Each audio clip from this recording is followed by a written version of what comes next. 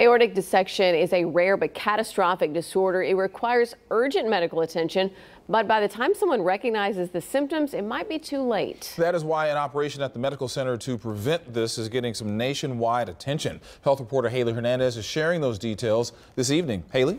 Yeah, so aortic dissection runs in families about 20% of the time. So for a woman in Georgia who had this in her 30s, she worried that her teenage son would have a short life because of this condition, and she was almost right.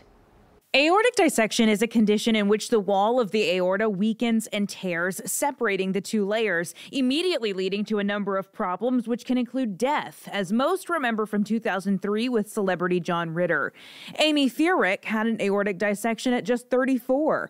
After emergency surgery, she knew she wanted to do whatever she could to keep her son Aiden from going through the same thing. I want him to have a brilliant, full, beautiful life. To get a surgeon who could operate on the heart and prevent an aortic dissection, they flew from Georgia to Houston to see Dr. Anthony Estrella. He performs a valve-sparing aortic root replacement. The aorta is the sleeve that encompasses all this. We basically replaced that.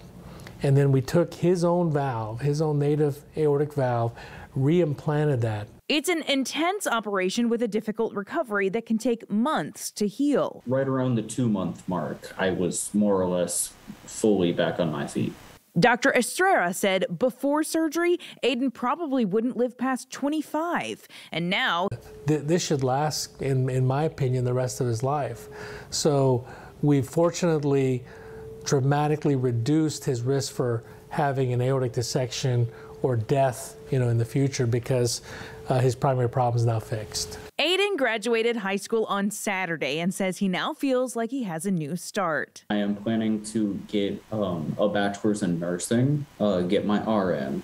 I'm beyond the proudest mom in the world.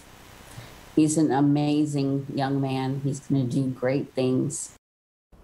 Now, Aiden's grandfather also had an aortic dissection. So his grandfather, his mother, Dr. Estrella said that was key, knowing that his strong family history, that's why they operated sooner instead of waiting for future complications to begin. Now, the John Ritter Foundation has information on aortic health, including screening guidelines on their website. Keith?